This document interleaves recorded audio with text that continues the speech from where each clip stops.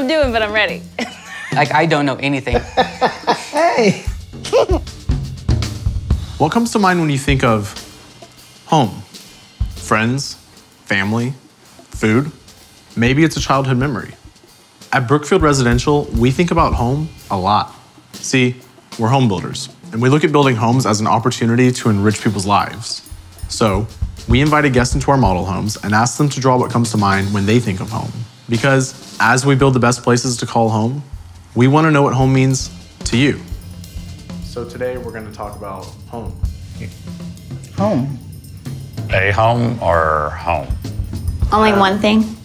All right, let's take a paper and pencil and draw what comes to mind when you think of home. I already know what I'm gonna draw. Stick figures? Stick figures work? Yeah. Can I use these?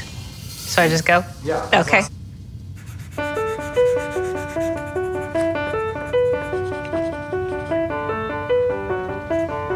I hope y'all aren't grading this. I do a lot of coloring these days. These little stick people.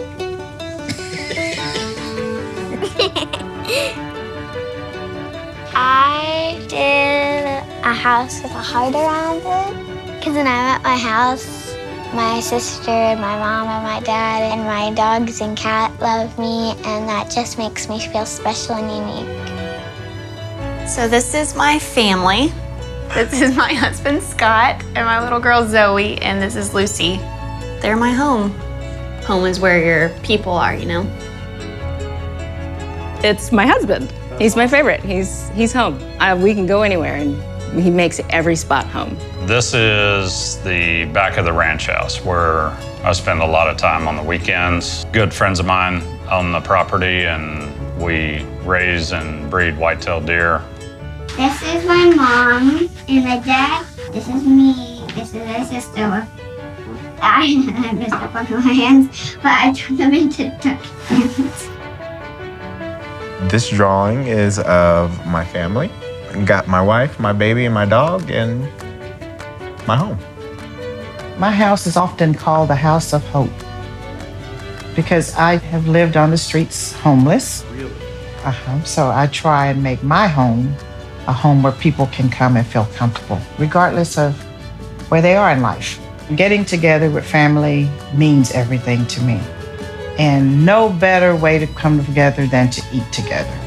Food is just the center of every gathering at my family's. A home is a place with my dog and my mom. This house, I lived here for about 3 years, and what made our house so distinct was that she had these short fences that were half cut off so everyone could see what was going on in our backyard. I don't care if you're purple, gay, non-religious. She was like, I love you more than there are grains of sand. I didn't feel accepted in a country town because I was gay. To know that my mom accepts me for who I am means a lot. My mom always said, when we have guests over, you treat them as family, because I would want them to do the same with you. A house is a box, but a home is what you value in yourself and the people that get to spend that with you. You know, a bed's a bed, a bed is a bed.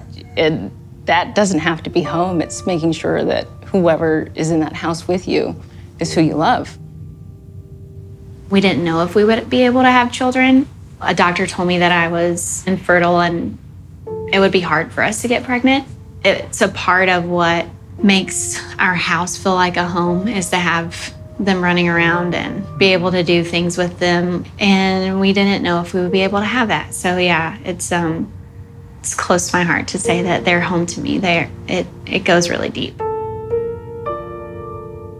Growing up with my father was always creating and crafting, and every piece of furniture that we have for our house is made by the hands of me, my husband, and my dad.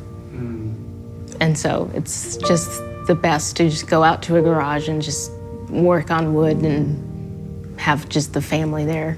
He is, always will be my hero. He is one of my best friends. Sorry, I'm tearing up. These questions are deep. Yes. Home is a place where you're free to be yourself. where you're free to make not funny jokes, where you're free to laugh and have fun, where you're free to cry, and where your family is. Yeah, I know that you're nice and funny and you care about me when I'm hurt. We do a lot of stuff out there. We do a inner city youth hunt where we have 14 to 16 kids come out and spend 4 days out there and teach them about the outdoors and leaving their phones and TVs away and spending time out in the field. To be able to be a part of something, to open up and see some enjoyment, that's why we do it. You know, you could have drawn your home in Austin with your family, and you drew this place instead. Yeah. Why?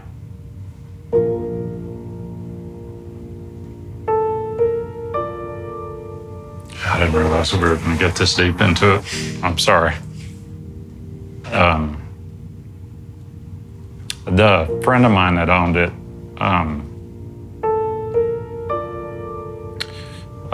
best friend for probably 20 years, passed away 2 years ago. He didn't want any recognition, just wanted to help other people. So now his son and I do it instead of all three of us. So. At first, I drew a box because when I was a little boy, we moved a lot. So whenever I wanted to feel comforted, I would build like a really tiny house and, you know, I'd invite my friends over and build a community inside of a little box.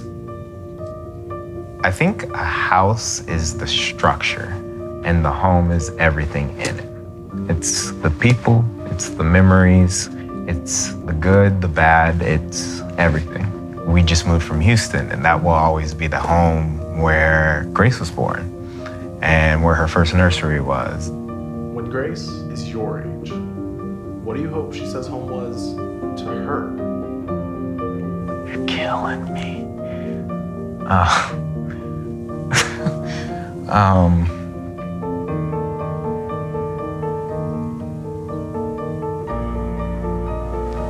don't know, just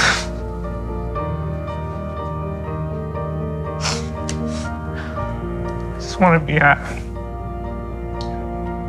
I would say home is everything. When you have a home, you don't need anything else. A home is the place that you can feel comfortable and loved. Home is a place where I feel safe. Home is a place where love is born. My husband and girls are my home. Home is a spiritual place for me. Home is the one place that I want to be and the last place I want to leave. So there you have it. It turns out the right way to think of home is your way, which is why our diverse portfolio of homes is designed just for you. Because at the end of the day, we build a house and you make it a home. And we're drawn to that. Brookfield Residential, building homes with heart.